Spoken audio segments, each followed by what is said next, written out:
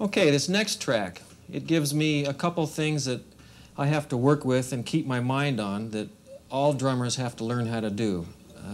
Namely, speaking of working with click tracks. Click tracks come from drum machines, and sometimes drum machines can intimidate the drummer when they have to keep time with this little box over here, as well as keeping time with the band over here. One of the tricks I've learned with working with drum machines and or click tracks is letting this little guy over here, this click, whoever's making this noise in this box, kind of pull us along.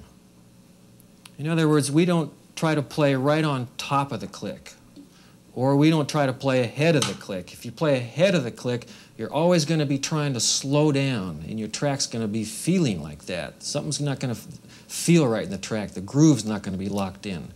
So like I'm saying, the trick is to stay right on the back side of it. Let this little guy pull you along. At the same time, you can just drive your groove and get the right feel if you let him stay in front of you. As soon as you catch up to him, you're in trouble. Okay, so that's the trick on click tracks. Also in this song, I want you to listen to my bass drum attitude. And this is good advice for just about any song you're playing. Your attitude on the bass drum has to be one of commitment. When you hit that bass drum, you've got to hit it. If you're recording, your engineer is going to love you if you've got a consistent hit on that kick drum. He's going to watch that meter hit that same spot every time. So a consistent, bad, you-know-what attitude on that bass drum is what we need. Also, one more point here before I play on this song. The verse of this song is kind of long. It's kind of a long verse section, and in the middle, there's kind of a moment where the music changes a little bit. I've constructed it this way on purpose, so I want to see how long I can go without playing a drum fill. How long can you go without playing a drum fill? Is it 8 bars? It's not long enough. Is it 12 bars? Not quite long enough. If it's 16 bars, you're doing pretty good. If it's only 4 bars, you're in trouble.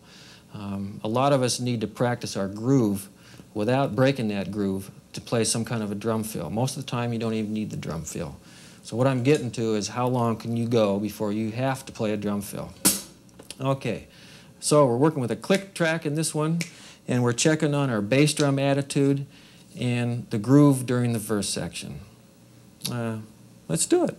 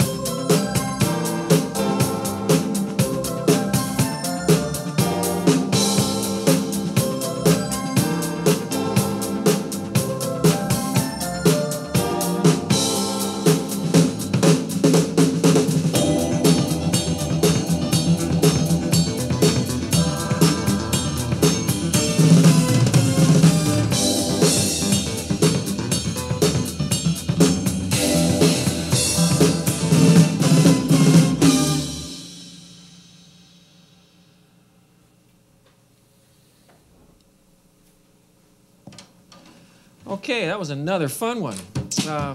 That's also one of my favorite tracks. Let me say something about what I did inside that song. After the section with all the drum fills, I came out of it with a buzz roll. Buzz roll is very important. It's just a real sophisticated or intense version of double stroke. So I suggest practicing your double strokes to get them up to the buzz roll point.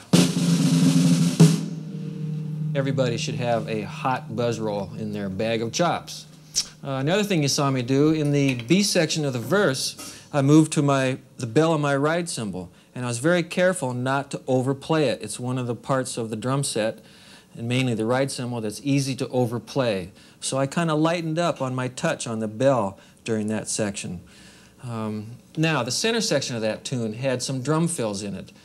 A lot of times we're fortunate to have a song where we can play some drum fills and show off a little bit.